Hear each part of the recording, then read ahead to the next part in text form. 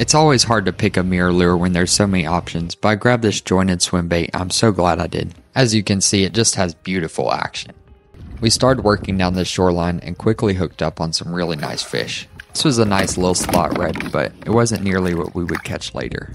We ended up moving down towards this point where I hooked up on absolutely beautiful red, 25 inches and built like a football.